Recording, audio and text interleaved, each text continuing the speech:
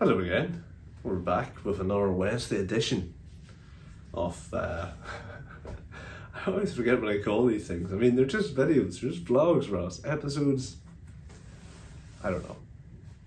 What's a better name for it? I'm not sure. It's almost like a, I don't know, has it become the thing for me to do? Maybe it's my nervous energy coming through that I start these videos with like a self-deprecating, kind of somewhat humorous joke that's not really that funny at the start of each video. I don't know, but you know, anyway, I'm all good. Thanks for asking. The progress this week has been very nice. Client session last night, sorry, discovery session last night. Getting ahead of myself. The discovery session went well. Really good to get one done, I suppose, for lack of a better phrase. My hat's in the background. Don't need, yeah, just really good to get one done. As expected, I felt like the first 10 minutes I was a bit slow. Slow off the blocks, or slow out of the blocks, whatever the phrase is. And I definitely took a little while to get going, but it was brilliant. So we'll see.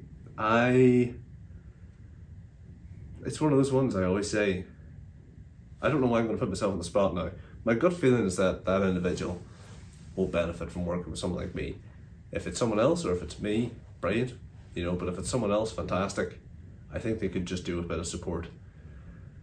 Largely on the objectivity piece, because they've never really, you know, probably never really had someone helping them for a sustained period who's been outside the business. And I've touched on this before, but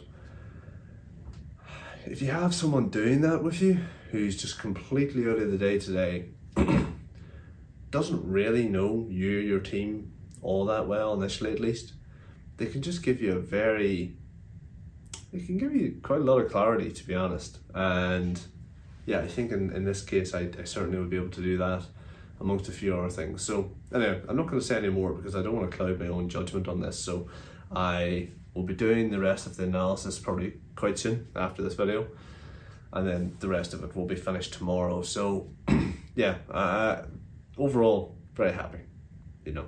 Again, I really enjoy this stuff. Like I genuinely do love, and I know myself from having done quite a few of these in the past as well, there's enough from that session for that owner. If he didn't speak to me ever again, I would be happy enough in the sense that we got into enough detail and I was able to give him enough clarity that there are things that he can run with immediately. And I think that's brilliant. I mean, that to me is helpful, you know? So that's where we got to with things yesterday evening, and today did a bit of work on it, not too much. And today was actually a bit more on the pipeline side. I didn't suspect at the start of this week, after the way I started things on Monday, that I'd do much more on the pipeline front, but alongside a few kind of small implementation tasks for clients, I did quite a bit on the pipeline side, which is good. And yeah, I'm quietly confident I'm going to get a few more intro calls this week, which is good. Be nice to start the month with a few more booked in and just build on what was a really good month last month. So overall, that is the business update. And yeah, I mean, I suppose from my perspective, beyond that, there's not a tremendous amount. I'm looking up at the whiteboards or anything moving of note from there. No, look, I know I still have it on the desk. Haven't got rid of it yet.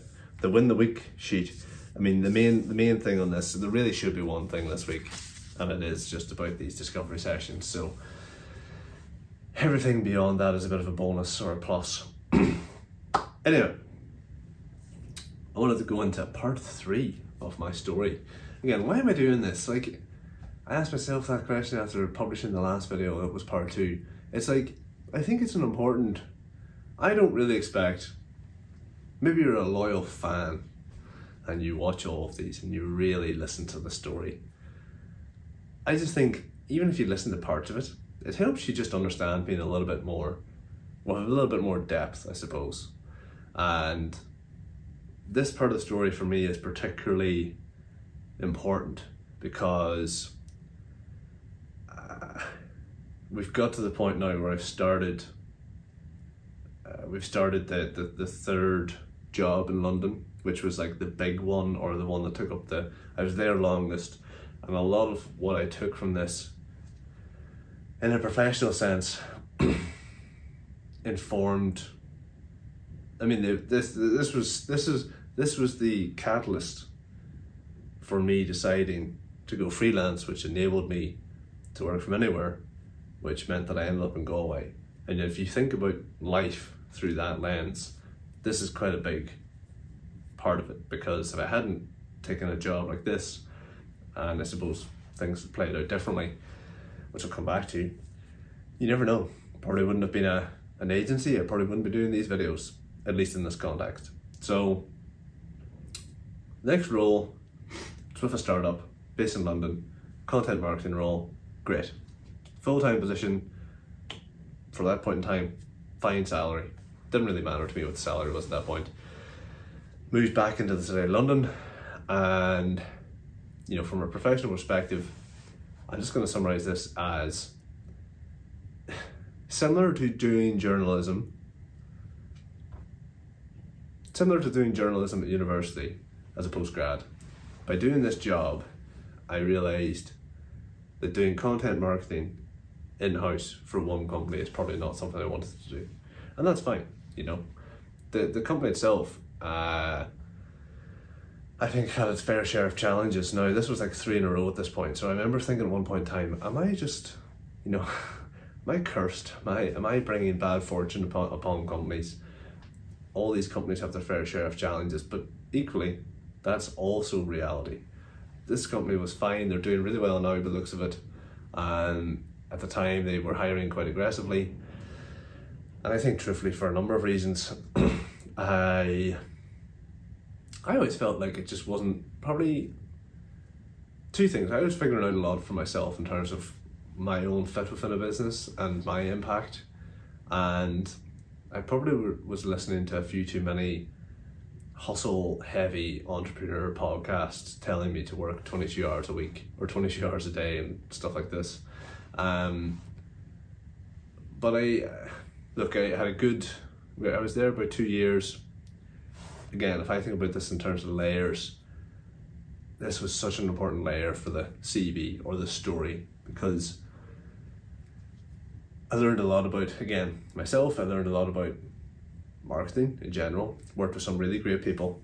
I worked with some fantastic people who were in our parts of the business, who even just by talking with them about business, I learned things on reflection that I probably didn't even acknowledge at the time. But in a nutshell, I think what I took from this was that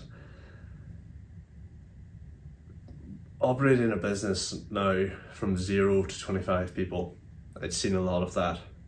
It's hard as hell, but there are things you can definitely be doing to help yourself out. And if I look back at that period with each of those 3 roles, just observing how leaders led their businesses or how owners operated their companies really was quite an important thing for me to see. I mean, the specifics of it are quite simple. I left, like, the job I was doing within that company was fine. I think for the most part overall, it was okay work. I definitely wasn't having a profound impact on the business.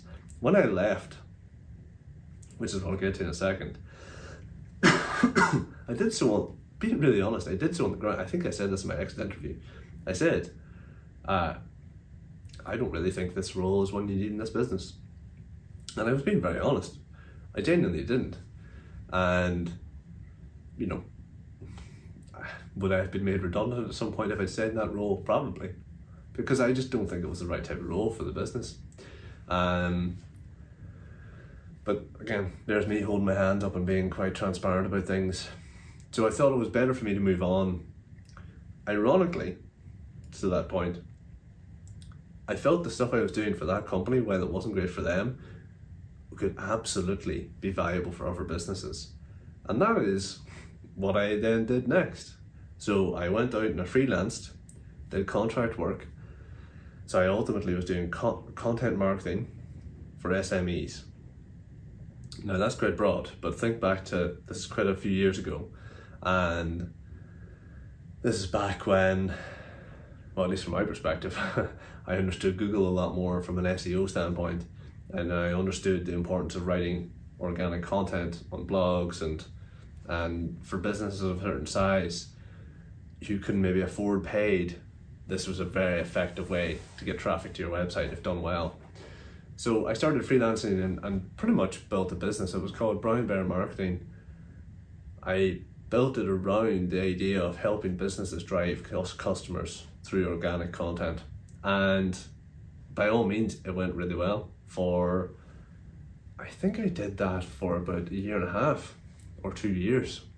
And that brought me up to, again, I'll not jump too far ahead, but that brought me up to moving a couple of times, but moving to Galway, where I eventually found Connor/Sentis. So I'll not get into that one right now today, but if I could summarize, so that shift from full-time to freelance, do my own thing, there's a lot to unpack there in terms of reflections about why I did that or what I learned from it. Probably one of the best decisions I made professionally at that point in time. It was very good for me to get out of London. I'd had a fine few years there. I think on a personal level, I struggled with being. London is a lonely place if you don't have a tremendous number of people around you there, and I honestly didn't. And that's the personal side to it. The professional side to it was that it can go both ways, I think. So it can be exceptionally good for you, or it can be very challenging. And again, I think I experienced both sides. But at that point in time when I decided to leave, I was kind of banging my head against the wall. And in a nutshell, I've used that phrase a lot. I have to change that. I just felt like it was a good chance, good opportunity to move on to something different, and why not do it on your own? And I suppose the opportunity I spotted was doing something exceptionally well, which is a phrase I use quite a bit now. Doing something exceptionally well for the right person can really help them, and they'll be happy to pay you for it. And that was really what Brown Bear Marketing was based on. And sure enough, I was able to build up a bank of clients as a freelancer. I never really, I always say it, the best 2 months I had as a freelancer were the last 2 months I did it before joining Sentis. So it took me 1.5 years to get it to that point, which is not uncommon or probably shocking to anyone. But it was a year or so of just, I think, doing a lot of selling, doing a lot of pitching, doing quite a lot of work. But it was very rewarding from what I took from it, because it was actually dipping the toe in the water of running your own business, doing your own thing, doing the tax side of it, doing all the administrative boring stuff that has stood me in good stead as of today when I'm doing it now properly as well. So where does that bring us to? So we've been in London, 3 separate jobs, varying roles, great experience working in a range of businesses. Freelance went really well to an extent, learned a lot from that, and now we're in glorious Galway. And I think from my perspective at this point in time, pre-meeting Connor, I built the freelance kind of consultancy business up to a point where I was like, okay, this is going really well. It's only going to boom. And I remember sitting down in a coffee shop one day thinking, right, got a couple of directions I can go with this. One could be hiring a team, or one could be keeping it lean, keeping it to myself, and maybe outsourcing some stuff. And those were the kind of conversations I was having with myself just a matter of days before I met the founder of the agency that I then was with subsequently for 5+ years. But there you go. So that's the next part of the story. If this is interesting, great. If it's not interesting, it's maybe a bit dry. Apologies. I should maybe make my either my storytelling more interesting, or should have made my actual life more interesting. But it's funny reflecting on this stuff. All these things have helped, or have brought me towards this point where I'm having a conversation with a founder of an agency, and I'm relatively well equipped to help him because of what I've experienced and done to that point. But there you go. You don't know it at the time, but reflecting back, that would be very much the case. So that's all for today. I will, be back tomorrow. Not sure what time tomorrow, because we've got an hour late discovery session Oh sorry, that's Friday. Late discovery session Friday. Tomorrow will be all good, probably around the same time again. And then, yeah, Friday will probably be a morning one. So that's all. See you tomorrow.